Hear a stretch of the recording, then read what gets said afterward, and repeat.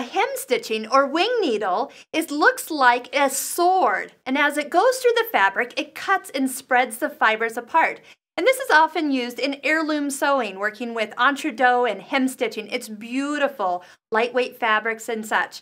But I have learned, coming to the Midwest, that hemstitch needles or wing needles can be used to help create little tiny holes in flannel along the edge, so you can get a crochet hook through it and actually add that nice little crocheted edge for, say, a baby blanket. This is the needle that you need. All you need is a stitch that kind of goes zigzag and then helps kind of open up and keep those holes open for you to do the crochet stitch through.